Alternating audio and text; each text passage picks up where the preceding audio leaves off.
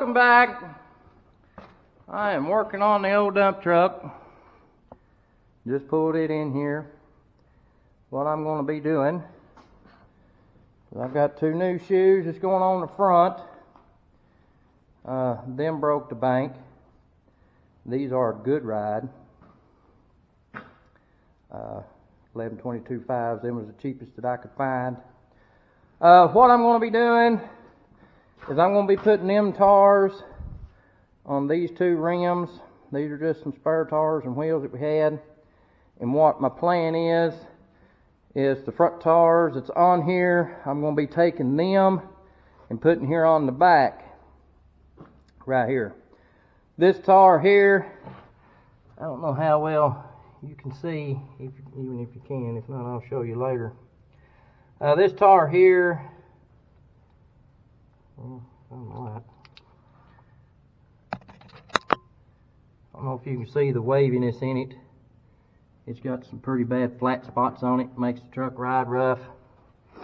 This tire here on the outside, it's actually too small. I put that tire on there.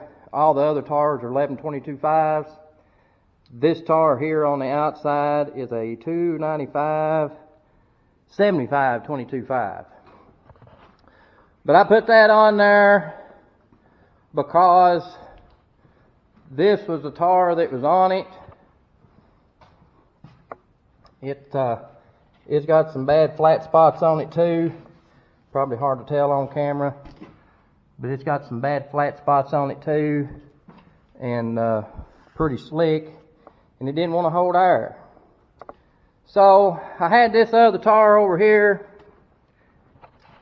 and I figured a little smaller tire was better than no tire. So like I said, I'm going to take the two that's on the front, put them back here, put the two new ones on the front, and I've also got new tie rod ends to go on it. I got two new tie rod ends to go on it. The one on the driver's side, it ain't too terribly bad. It's not too bad, but the one on the passenger,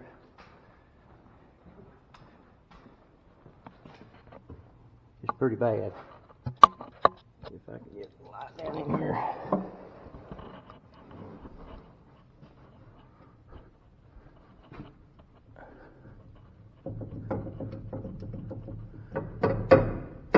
It's pretty bad. It's hard to tell right now, but either way, I got two new of them that I'm going to be putting on it too. I don't know that I'm going to start that right now, but I do have a plan to build a new tailgate. I've said before that I was going to build a new one. My plan is I'm going to go to the top of the cab guard there, all the way here to the back, which is going to put it about 2 foot taller sideboards, and it's going to make the tailgate almost 2 foot taller as well.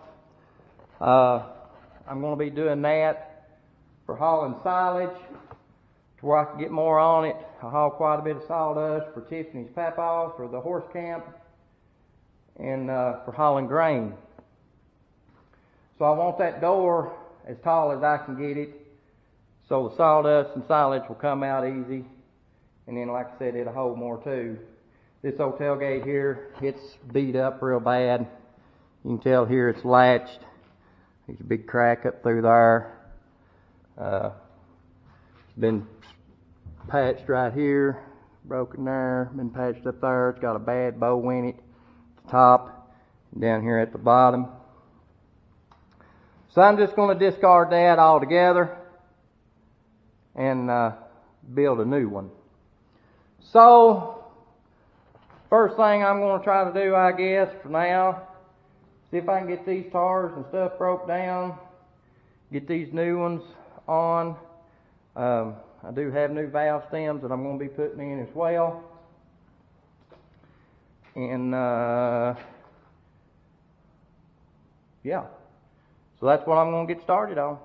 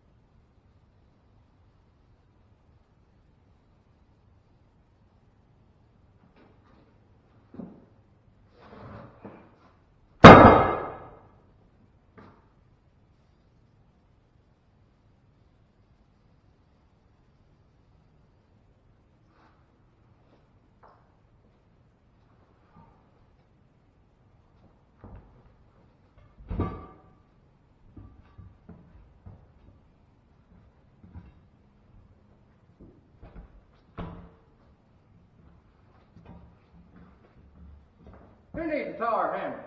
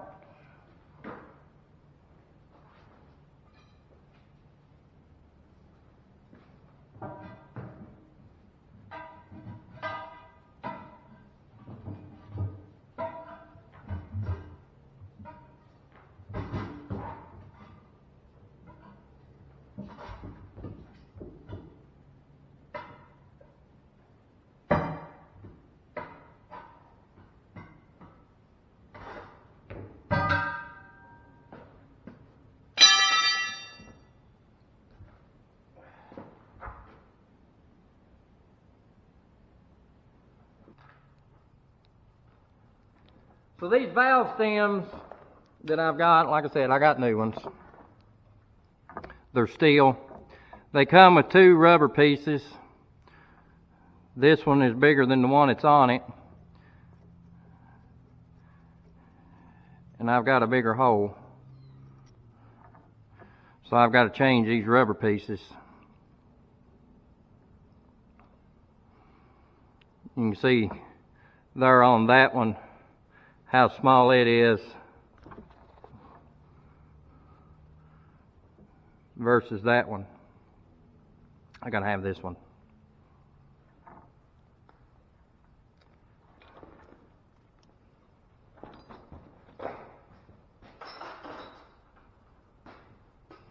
So I'll tell you this too.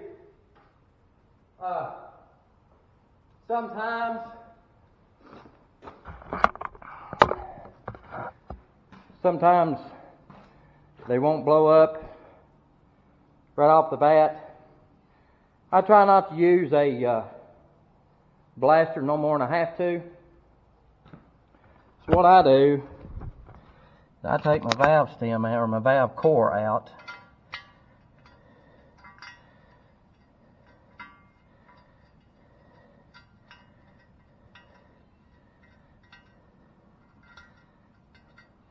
And once that's out, I just take my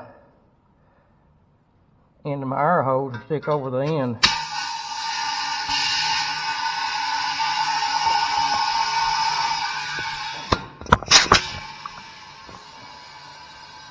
I'm moving around a little bit.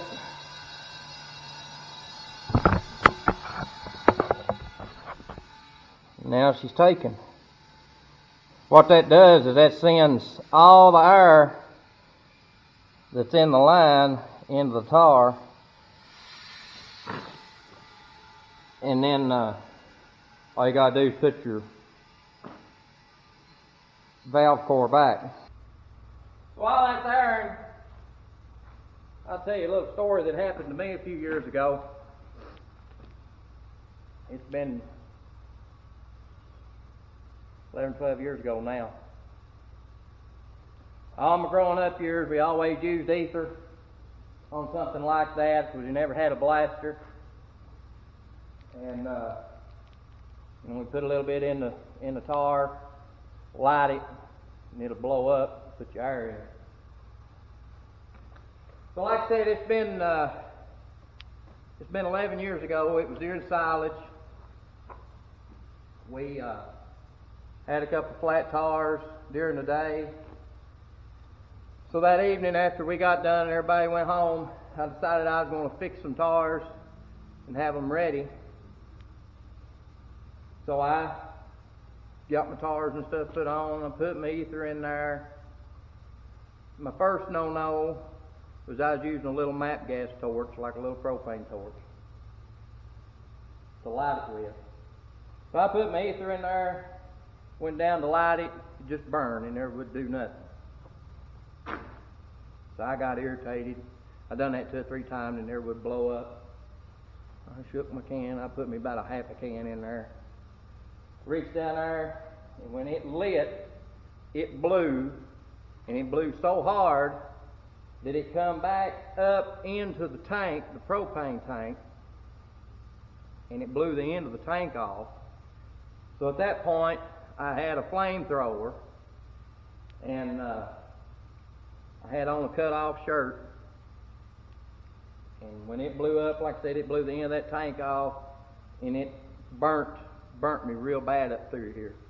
Luckily, I didn't scar from it, but for a while I had a blister. It was about that big on my forearm right here. Just a big old thick blister. So after that, I've been leery of using ether. I still do from time to time in bad situations, but I'll take a rag or something, tie on the end of a stick and get away from it. I'm a little bit gun shy. After the fact, I wound up building me a blaster, and I use that quite a bit. Like I said, if I don't have to, I don't. I just do like I done right there. But anyway, there's a little story on what not to do on blowing up tar.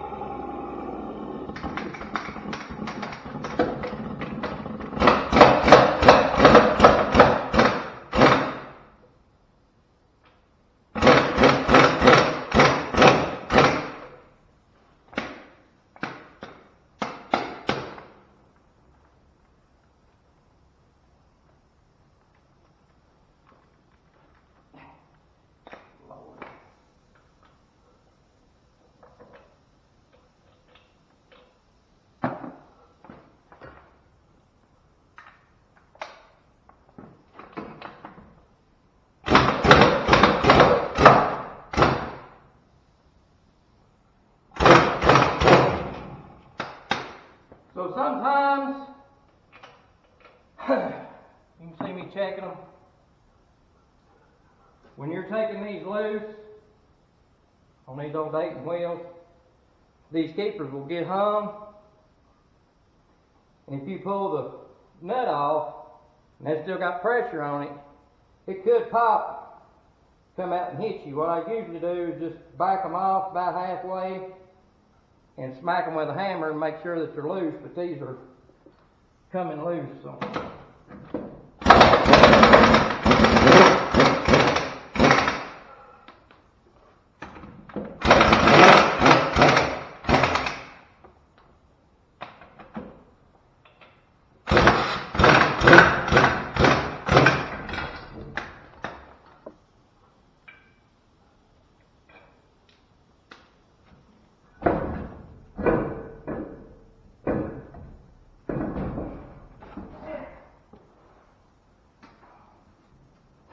So something I noticed there a minute ago,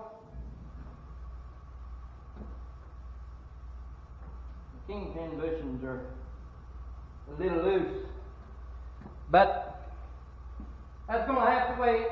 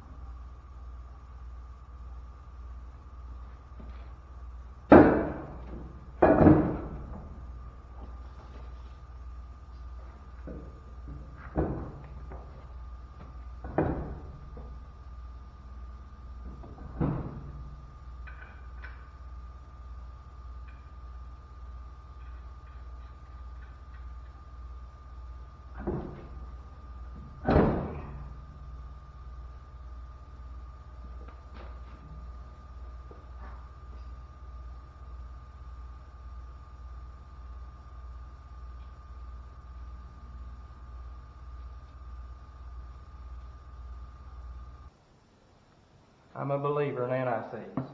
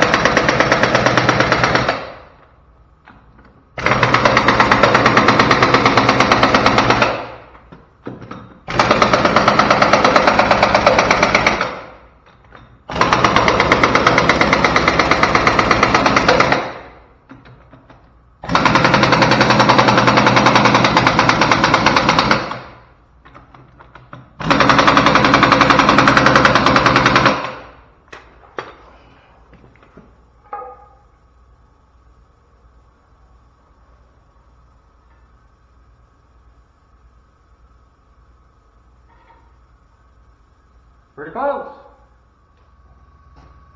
So I'll show you from that angle just how bad these tie rods are.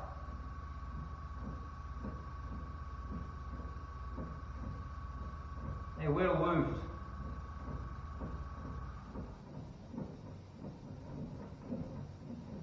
A little dangerous. So back of this, a renter left out here, and there's a kitten out there. I felt sorry for it. Thought I'd bring it out here and let it catch mice and stuff. It's a little bit on the aggravating side.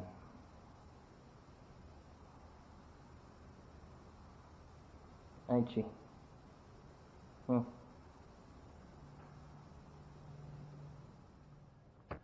Well, we're into the following morning here. I've been working on these tie rods. I got this one, the passenger side. I've done got it off. It wasn't too bad, so maybe this driver's side won't be as bad. I got my Carter key and stuff out, so I've got to get the nut off and drive it out.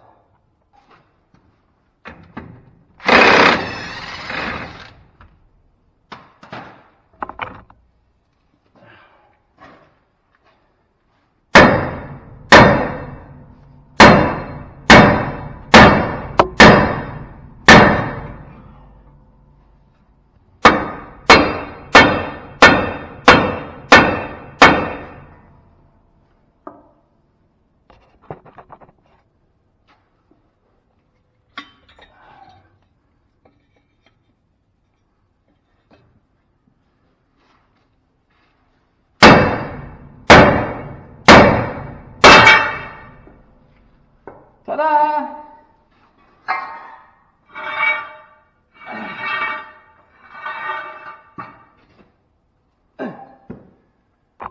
Well, that part wasn't too bad, but I'll show you.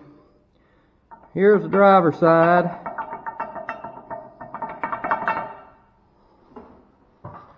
And here's the passenger side.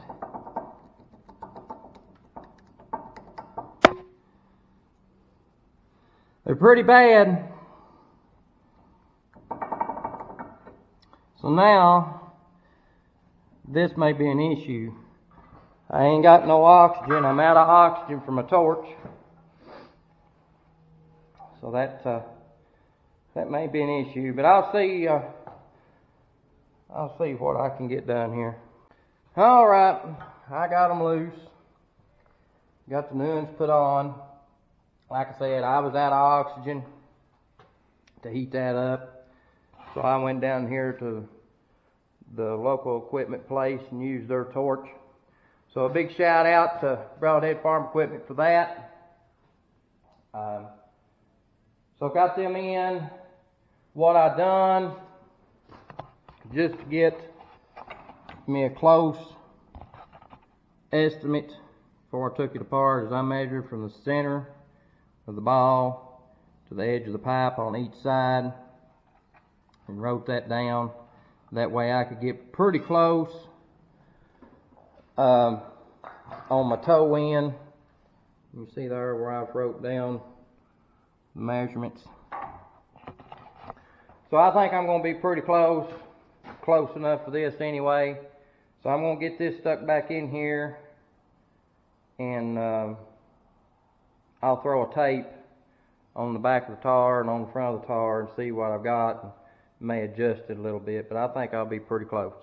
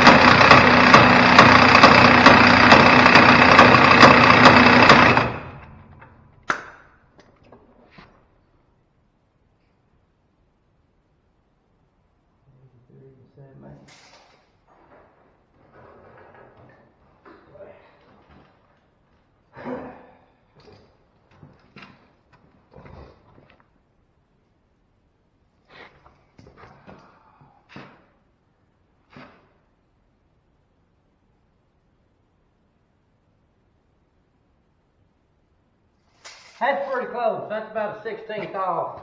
I think that's where I'm going to leave it.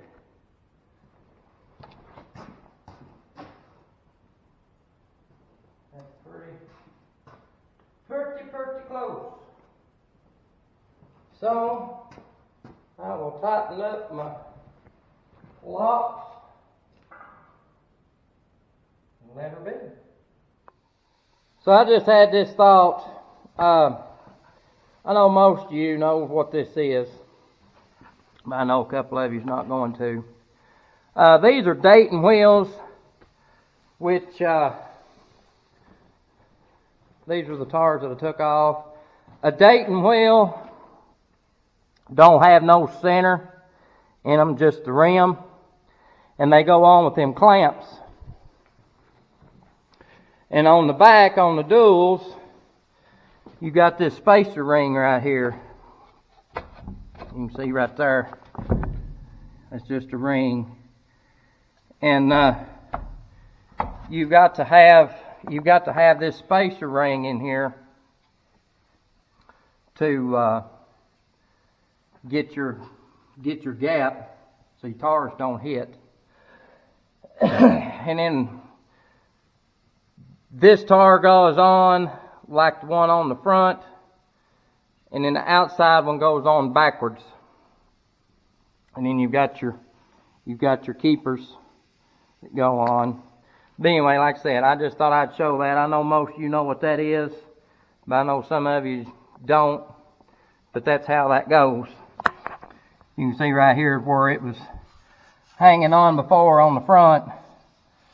But that's wedge shaped right here. And your keepers are wedged. So when they go on, the tighter you get it, the tighter it makes the wheel. It wedges on there.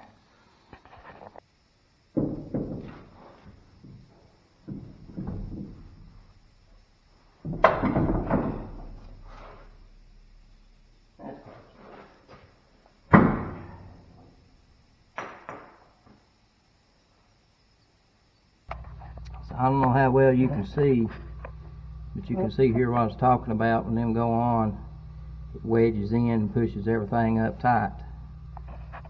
Now it's real hard to get these tires, these Daytons, from wobbling. That's what I was doing yesterday when I was putting the fronts on. I had that board laid on there and I was spinning it, seeing just how much it was moving in and out to try to tighten and get it from wobbling as bad. But you can't hardly get these old Dayton wheels to run straight 100%, or at least I never have. I'm going to take and drive it around a little bit, and then I'm going to come back and hit these again. And hit the ones on the front again just to make sure that they're good and tight. Well, I took her for a test run. She's driving a whole lot better, a whole lot smoother, not near as rough as it was. So I'm hoping maybe that'll get me by for a little while. Sometime I'll try to get me a new kingpin and put it on this driver's side. And like I said, I'm going to try to work on this tailgate and stuff sometime shortly. Get it the way I want it. Get ready for grain and silage hauling to people. But anyway, that's going to do it for this one. Thanks for watching, and I'll catch you on the next one.